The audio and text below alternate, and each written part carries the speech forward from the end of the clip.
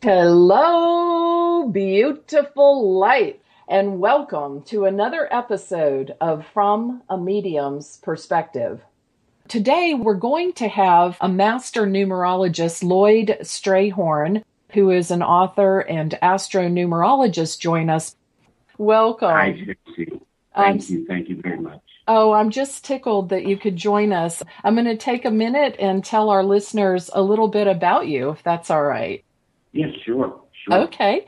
Lloyd Strayhorn is a master astronumerologist, which means both astrology and numerology. And he's also an author of several books. He grew up in Harlem in New York. And I really love what he said on his website about having an unusual interest as he grew up in all things weird, strange, or interesting. And I thought, woo, just like me. Lloyd, you're an Aquarius 7. I'm a Sagittarius 7. So there must be a Uh-huh. reason that we're kind of doing this. I have Aquarius rising. And Lloyd, you have always been fascinated by the other world, and your study of astrology and other sciences really been primary in your life, although you have a pretty impressive background. You've got sales and real estate. I can second the real estate. I used to do that too. You've got some experience with insurance and a substantive background in publishing and even music, but you keep coming back to this. I don't think all of our listeners might guess how prestigious a guest you are, so I want to brag on you just a minute. Not only have you written numerous books, news magazine columns, and articles on the events of our time, which I always find fascinating from the science of numerology and astrology, but he's been on radio and TV so many times, and he's met someone that I've always wanted to meet, and that's Oprah Winfrey. He's been on her show, he's been on Geraldo, been on Regis and Kathy Lee, the Montel Williams Show, Tony Brown's Journal, etc., etc. He has really made a mark in the field of numerology. Was it your most recent book is Numbers and You? It's almost considered like a textbook for people learning that field. Yes, How does seeing the world through the eyes of numerology and astrology, what vantage point does that give you? that's an excellent question, Tracy, because I see the world totally different. When I look at people or events or situations, because of my background, I tend to see numbers first. It's like a professional dentist. You walk up to him. Well, he or she would be professionally trained in dentistry, would know from your smile, lack of smile. People who are in their respective fields, they can spot things right away. So, Yeah, sort of the textures and patterns. I know they yeah, say that people that are geniuses can pull together random points of reference and put them together in a picture that makes a lot more sense to them faster than it does the average person. And they do that like dot test where you have like random dots and then it's like push a yeah, button when you start seeing a shape.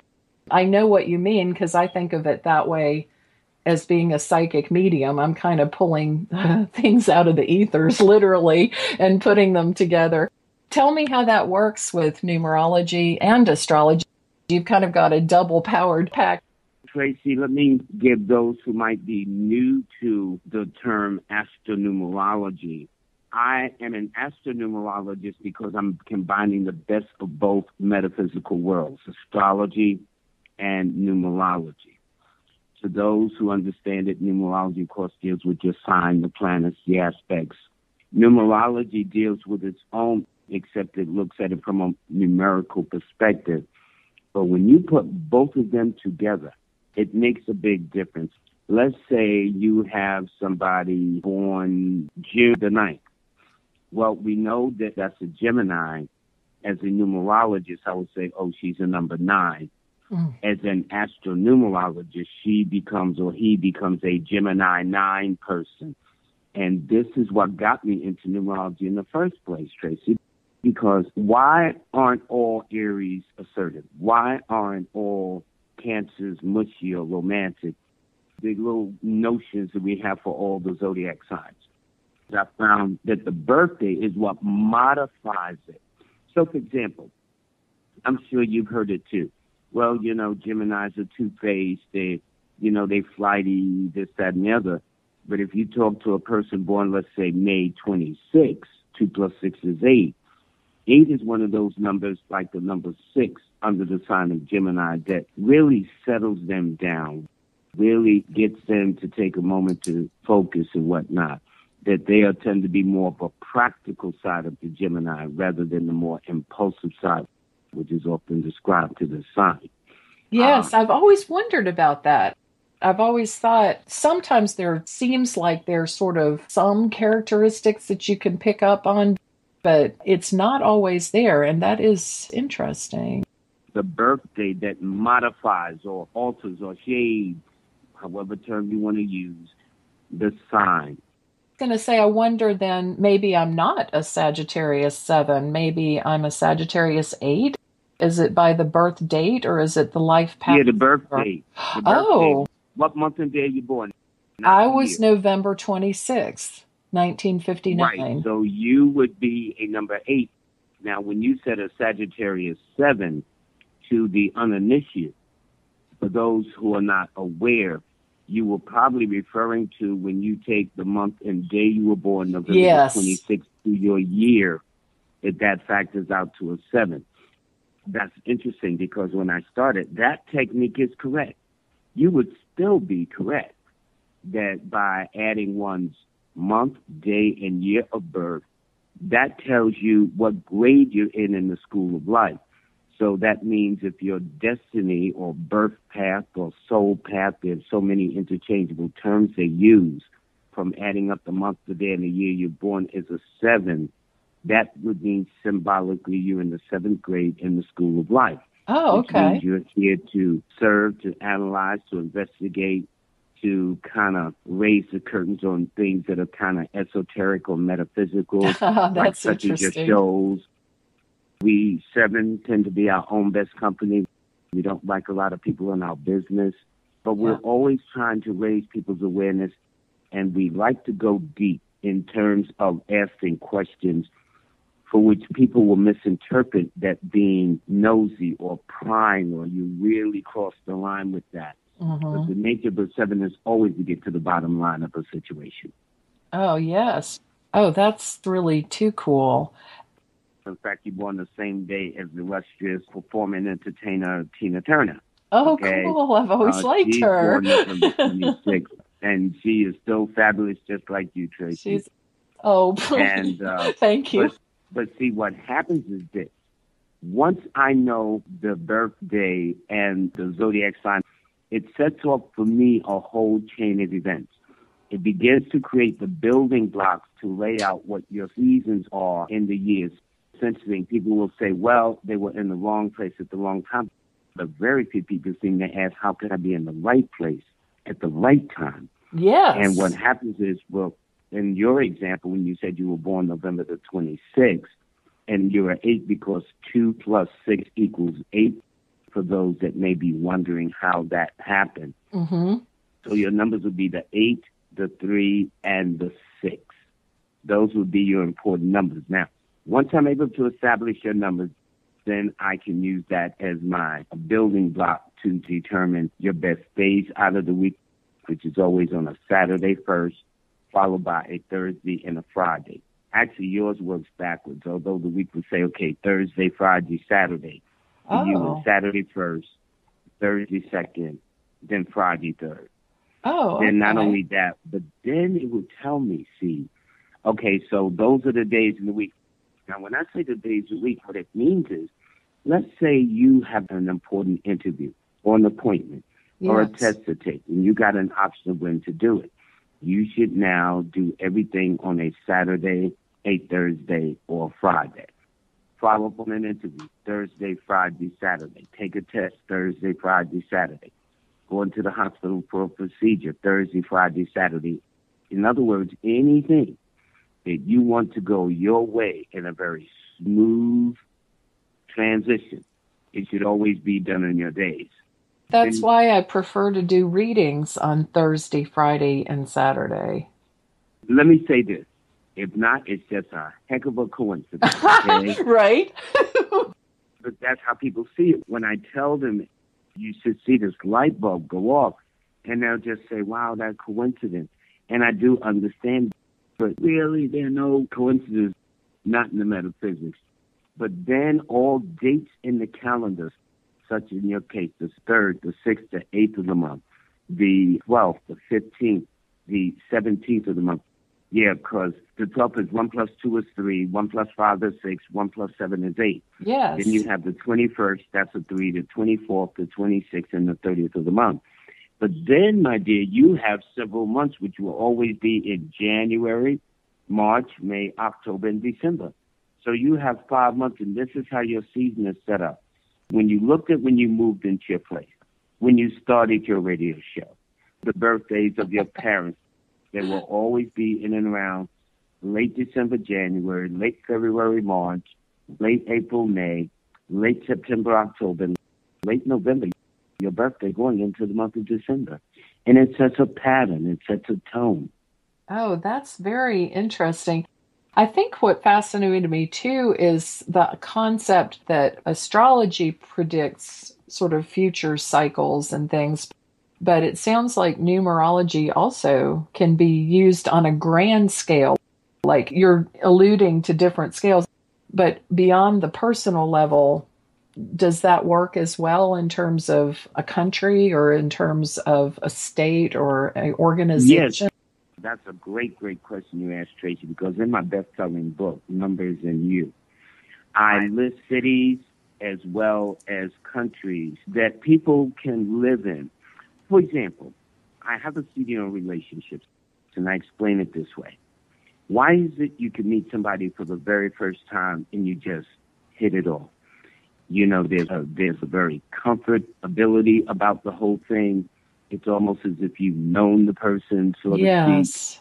And then there can be another time you meet another person for the first time and they didn't say anything, they didn't do anything, but you're just not feeling them. Mm-mm. Well, we all give off an aura, as you would know, or vibration or frequency. Sure. And some aura or frequency is not as harmonious to one as another. So that's one of the crazy things about taking the New York City subway in the morning, where you got all these bodies crushed on top of each other in subways, packed in the morning to go to work and return from work. And that's all that different energy meshed in. Mm-hmm. So they did a thing recently that little fights and little arguments are up in the subway system. But I can kind of understand that because people by nature need space. And then there's a lot of tension going on in the world.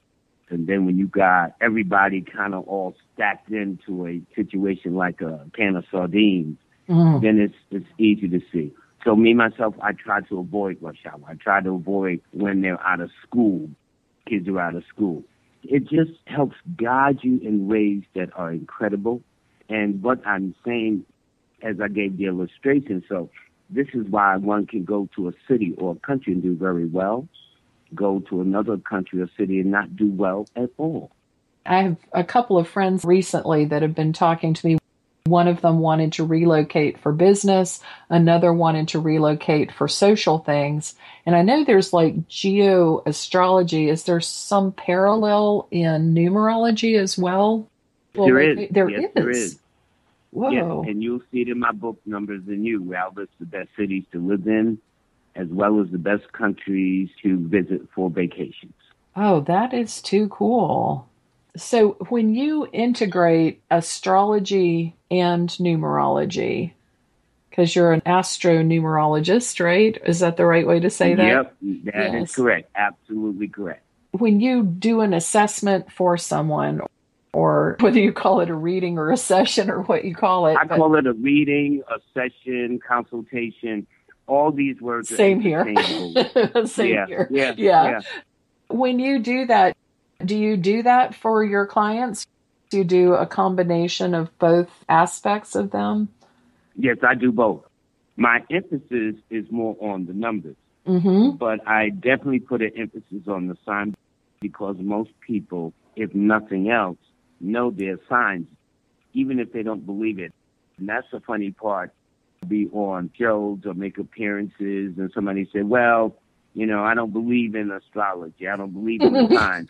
And I'll say, well, what's your zodiac sign? And yet they can tell me. Now, for somebody who doesn't believe in it, Right. almost always they can give me an answer as to what their sign is. Right. So I was not bad when you think about it like that. Well, I kind of giggle because to me, it's sort of like the seasons or like the motion of the stars. It's like a natural cycle, and it's such an ancient art. It's not like somebody just woke up one morning and go, you're a horse, you're a cow, you're a pig. Yeah, kind of thing. Yeah. It's a deep science. I would gather that you would consider it, even though you've come to the level of function and success that you have. Are you surprised by things sometimes, or intrigued maybe is the better word? Well, yes, because I like to take the attitude of a youngster. A youngster by nature is very curious. They're very open and receptive to ideas. Their minds are not locked into preconceived notions or concepts. And therefore, I've always wanted to have a childlike attitude, not from the immaturity side of it, from the learning. Kids are always curious. That's why we get into trouble as kids sometimes, because sometimes our curiosity gets to the best of us. But do. It's the curiosity that leads to self-discoveries, discovery of new ideas and concepts in this very ancient field. So yes. You would think as long as numerology and astrology is around, why would you guys want to publish more books? But there are always new developments, new concepts, new innovative process and ways of doing things. And I found that with me too. So I'm constantly learning. And by constantly learning, it keeps me open to grow, to evolve, and be a better, more skillful consultant at what I do. Yes. And I think that that's a quality that makes someone an excellent practitioner of whatever their particular modality is, because it is that enthusiasm, that not being childish, but being childlike, being open. I know you probably, like me, delight in making those connections for someone. Seeing that light go bing, oh, wow, I understand, or oh, thank you, that explains so much. That to me, Tracy, is one of the most exciting parts for me, to talk to a client. And then you begin to see light bulbs go off in their heads. And it does become amazing. It's a beautiful thing. Even though man will try to blow himself to kingdom come, there is still order in this universe, believe it or not. Yes. And even though man, since the dawn of Adam and Eve, have predicted the end of time, the last days, the one thing I noticed, they're not here, but Mother Earth still is. Nostradamus has made predictions. Other people, there was a farmer about 2 or 3 years ago that made a prediction. Don't forget, at 12/12 is supposed to be the last days on 12/12/2012. Mm-hmm. Well, that is come and gone, and those predictors are gone, and I see Mother Nature is still here. So my experience has been based upon those kinds of predictions, that I'm going to always hedge my bet with Mother Nature. Always. Yes. I have a question, like the life path number, that's something that would remain stable because it's the day you were born. But I hear people kind of dispute, well, if you change your birth name, it doesn't do anything. And other people say, no, of course it makes a difference, because it's the intent and it honors a birth into a new stage of your life. What do you think about that resonance of a name? It's interesting. I love your question there. Original. Shakespeare once said, what's in a name? The response is everything. Well, numerically, which is what got me hooked into this in the first place, is that it went further than most metaphysical fields that required the month, the day, and the year you're born, the time, location, and maybe some other factors. Numerology took it to a whole nother level. It also included your name. We're doing this show now, right? Yes. So after about 10 minutes after the show's over, 15 minutes, people may be talking about their sign, and their number. But then they quickly get back to, yeah, Tracy, yeah, Lloyd, yeah, so-and-so. Well, in numerology, the name in and of itself has a purpose. The name, according to the theory of numerology, denotes one's natural talents, gifts, skills, and abilities. So even if you never stuck your big toe in an institutional setting, elementary, high school, college, whatever the case is, well, all of us, according to numerology, still have some innate talent, gift, skill, and ability. How that is determined is by transposing the letters of the name into numbers. It's like decoding. You decode the letter from that name into this particular number. Now, there are two schools of thoughts here in the West. There is the Pythagorean system. That's the one that goes from 1 to 9, and they consider Pythagoras the father of numerology, the father of geometry, et cetera, et cetera. Okay. That's the system that goes from 1 to 9. But the older of the two systems, known as the Chaldean system, goes from 1 to 8, and it deals with the esoteric side. If you tuned in late or you would like to listen to some past episodes, all the past episodes are listed on YouTube. Go to youtube.com, put in Medium Tracy Lockwood, or you can go to my website at mediumtracylockwood.com and look at the radio show YouTube page, and you can find all our previous shows. We usually have them up within about a week. If you're interested in contacting our guest, Lloyd Strayhorn, his website is Lloyd, LLOYD Strayhorn, STRAYHORN.com. Welcome back. Thank you again for joining us today. I'm so happy to have you on the show. Thank you, Tracy. I'm honored to be a guest on your show as well. Oh, well, thank you. Well, right before we took our break, we were talking about sort of what's in a name and whether it matters or not, whether your name has changed. And you were talking about the resonance of a name does make a difference because it denotes a person's talents, skills, their abilities. And you were starting to describe the Pythagorean approach, which was the numbers 1 to 9 utilized for numerological purposes. There's an older system, the Chaldean system, that has just 1 to 8. And that's where we got interrupted by our break. Your recall is superb and excellent and bring us up to speed. The Pythagorean system of interpreting the name into numbers is much easier, far easier. So I teach a course here at the City College of New York here in New York.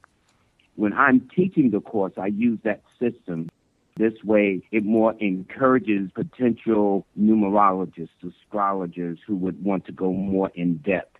The Chaldean is when a person sits down next to me and they're spending their hard-earned money and valuable time with me. Then I go to the more older, more esoteric system. Both are good. I guess people want to get competitive. Well, is my car better than your car? This, that, and the other. Long as it gets from destination A to destination B. Absolutely. Bottom line.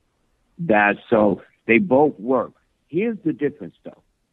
The Pythagorean philosophy and theory says you must take the name given at birth. But when I'm looking at a full-fledged adult, Tracy, they made a death oath. They would never share with the world their middle name. What are you to do? The Chaldean system is just the opposite. Its theory is you take the person's name that they're most known by. Okay. Which is what I like, because by the time we evolve into young adults, we kind of know how we wish to be called. We identify ourselves by that name. Somebody will give a name, and it's not their real name given at birth, but it is an adopted name, a pet name, so to speak. And one of the most obvious changes for people who will tell you when a woman gets married and changes her name, it changes the whole energy. You'll be from Tracy Lockwood to Tracy Strayhorn. That's a totally, totally different energy. Thus, the married woman evolves. She grows, or whatever the case is. And then she grows into her name. Yeah. So it's most amazing. It's almost like a language of interpretation then. Well, it is. It's just going from one language to a numerical language and interpreting them. So, for example, if I saw a person with a lot of threes in their name, it would indicate a youthful type of person in terms of appearance, actions, energies, deeds. It would denote a person who is more career-oriented than domestic-oriented. So if a man knew that he was about to marry a woman with a lot of threes in her name, and his objective is to domesticate her, to make her, as Rosie O'Donnell once says, a domestic goddess, okay? And, right. honey, now that you're Mrs. Strayhorn, your job is to stay home, dishes, diapers, laundry, raising all these kids around here. That's not exciting to that type of person. See, we men don't understand that women have goals like we do. One is to be married, to have a feeling of security with a home and a family, nurturing, all those things that are very maternalistic to women and our survival that we men take for granted. We want to go off around the world and blow up everybody to the kingdom come. And so our energies are totally, totally different. See, a car is on the top 5 list where marriage might be on the 5 list of a woman. You see, so our priorities are different. But for women, if they ran this world for 100, 200 years, there wouldn't be no wars. Now, women can be catty. That's true. You ladies can be very, very catty with each other. So you don't want to try to take a community out. You don't try to kill a nation. You don't try to destroy people. Ladies would build schools and nurseries and hospitals and other things that make life enjoyable. I don't know what men are so afraid of. And yet, it's so ironic because just recently they found that women pay more, like 14 to 18% more for deodorant than I would, for another beauty product than I would. And yet, on the flip side of it, women get paid less than the man at the job for doing the same thing. So a woman is in a double squeeze to me. She's getting paid less than the man on the same job sitting right next to her. And yet, when she goes out to the store, she's got to pay a little bit more for hers than I got to pay for mine. So I can understand women taking a stand. Yes. Women speaking up for themselves and women saying, guys, this whole notion that you guys have been going through, that's about over for now. Thank you. When I think of masculine and feminine, I think of masculine energy and feminine energy, which doesn't always follow a gender definition there. In numerology, is there a differentiation between masculine and feminine energies? You better believe it.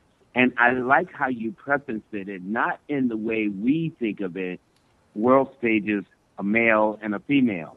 We're talking about masculine and feminine in the metaphysical arena. It takes on a different connotation. Yes. When they say masculine, metaphysically, it means those signs and those numbers that are more proactive about doing something. When we say negative, it means they're more mental about the way they do something. So let's take a sign like the planet Venus. To Taurus, that is the masculine, which means a Taurus is more action-oriented.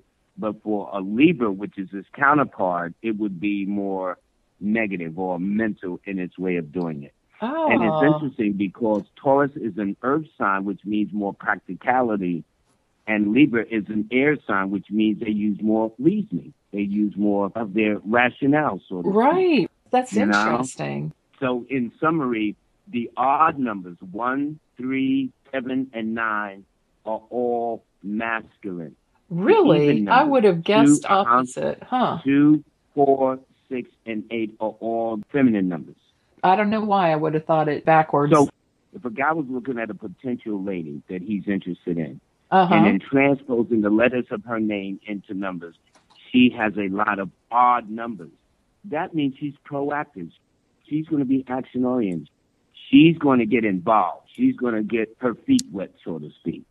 Now, if you got a guy that don't want a woman like that, he should find nothing but a lot of even numbers where it's not that they won't do things, but theirs is more using their brain power to do something rather than the physical.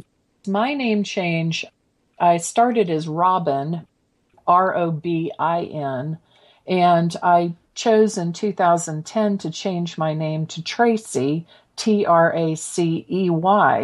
And I went from a 4 to a 9. Yes, And I what liked happens is, it because I'm feeling more like I'm getting things done. I don't know, it's sort of like my public persona. Some of my family still calls me Robin. that's because we're creatures of habit. Mm-hmm. But Robin 4, and I assume you did it under the Pythagorean system, I would call it the number of secret enemies based upon jealousy, envy, and insecurity. And it's an even number, so it would be more feminine, masculine, feminine in that sense. Use its reasoning powers. However, when you change it to a 9, 9 is the number of open enemies, believe it or not. Yeah, 9 is a number of courage and confidence. It's a number that likes to control their own destiny. It is a humanitarian number. It is universal, international, global, call it what you will. It is a number that brings out the best in other people. It's very inspirational and motivational. But it's called the number of open enemies because your courage and confidence is misinterpreted as being cocky or arrogant. But 9 people are almost generous to a fault. They give selflessly. Yeah. Their love is selfless love, things of that nature. And because 9 is a fire number, the name Tracy, and Sagittarius is a fire sign, that makes it even more apropos or beautiful to have it there. That means you would always be proactive in doing things. You wouldn't just be sitting around having a pity party. You would be, okay, snap out of it, Tracy. Get yourself together. That's right. Let's go out here and make something Put happen. your big girl panties on and deal with it. Yep. Yeah. That's interesting. And you just mentioned a fire number. I never thought about the elements being tied to. The same thing that's on the astrological side of the equation is the same side on the numerical side. So the number 1 is ruled by the element of fire. Mm-hmm. The number 2 is ruled by the element of water. The number 3 is ruled by the element of fire. The number 4 is ruled by the element of air. The number 5 is ruled by the element of air. The number 6 is ruled by the element of earth. The number 7 is ruled by the element of water. The 8 is ruled by the element of earth. And finally, the 9 is ruled by the element of fire. So you have, just like in astrology, all the 4 elements. Oh, but they're distributed in the numbers. So if I see a person with a lot of 3s, that tells me that's fire. And metaphysically, fire means people who are proactive. They're driven. They got a lot of drive. Get up and go. Yes. If I meet a person with a lot of earth numbers in the name, with a lot of 8s in the name, it tells me that now I'm looking at a very pragmatic person.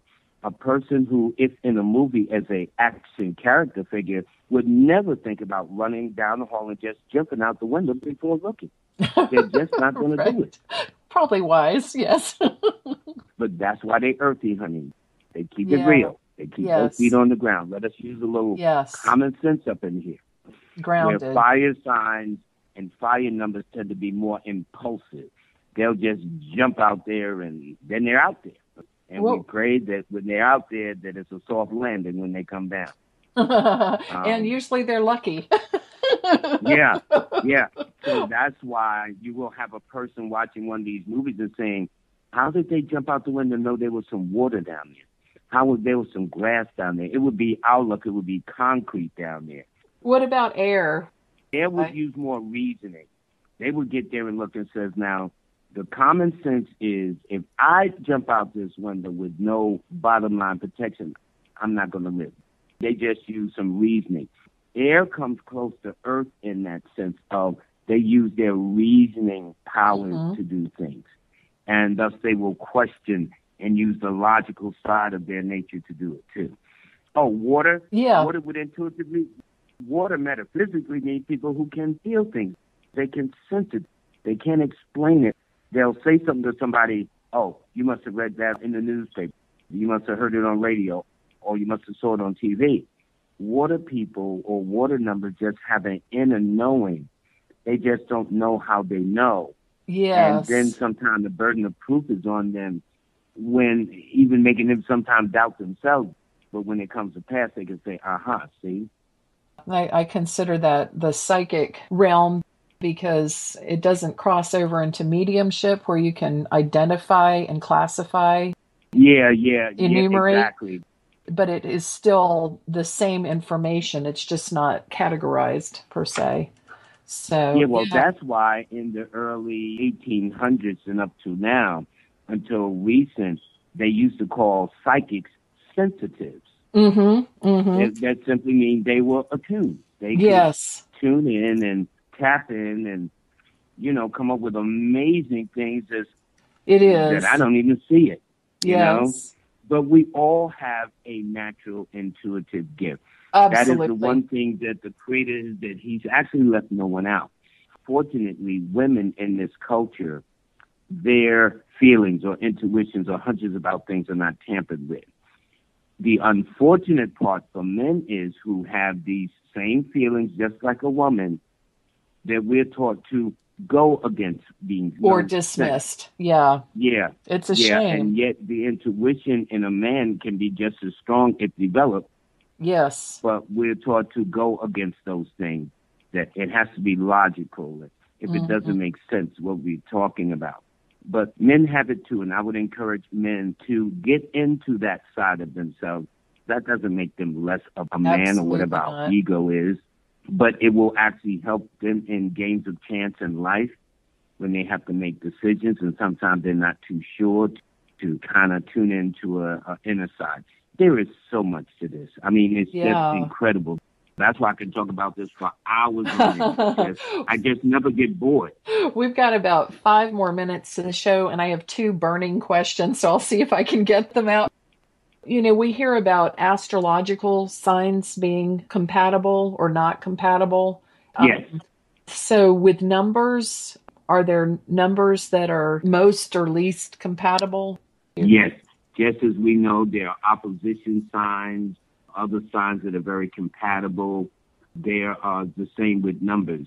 With the number one, they're very compatible to the 2, the 4, the 7, and the 9. For number 2, they're very compatible to the 6. Actually, they're very compatible to the 1, 4, 6, 7. For number 3, they're very compatible to the 6 and the 9. With number 4s, they're very compatible to the 1s and the 5s. Sometimes they draw the 8s to them. Number 5, they get along with every single number except the 3 and the 8. With the number 6, they're extremely compatible to the number 2, the 3, and the 9. With number 7, they're extremely compatible to the 2, the 4, and the 1. With number 8, the only number they're very compatible to is the 3 and the 6. And then finally, the number 9, they are extremely compatible to the 6, the 3, and the 1. By the Oh, way, I just published a brand new book. I don't think it's been out 2.5, 3 weeks. It's I called didn't know. Lloyd's Numbers in You Workbook. So if you want to know how the numbers correspond to the astrological equation, you should pick it up. Just go to Amazon.com. You can download it on Kindle. Or if you can't remember the title of the book, just go to Amazon and type in the name Lloyd Strayhorn. And it's in a green cover, and it's called Lloyd's Numbers in You Workbook. It's a basic guide to understanding numerology. It's nothing fancy. And right now I have a relationship guide book that should be out in about another month. I'll mail it your way. Oh, But it's wow. called Lloyd's Numbers in You Relationship Guide. It's a basic understanding, a cosmic better way to an understanding of things. Then up the road in about another 2 or 3 months, I've got a real big book coming out called Lloyd's Book of Numbers, which is all the things I've learned in all these years. Well, I know the numbers in you. When I say it could serve as a textbook, it could serve as a textbook. It is not like sit down in an evening and browse through it. It is incredibly detailed and so many topics. It's a substantive work. I don't think I have time for my other question, but I'm going to just try to squeeze it in. No, I can't do it. Oh, Lloyd, I wish I asked earlier, but I But don't anyway, regret any of our questions. thank Thank you. you so much. Thank you, That's Dan. You have Lloyd. a blessed day. Oh, bless you. That's Lloyd-Strayhorn.com or mediumtracylockwood.com. We'll see you next week for a view of life from a medium's perspective. And remember, it's never inappropriate to be kind, and without integrity, you have nothing.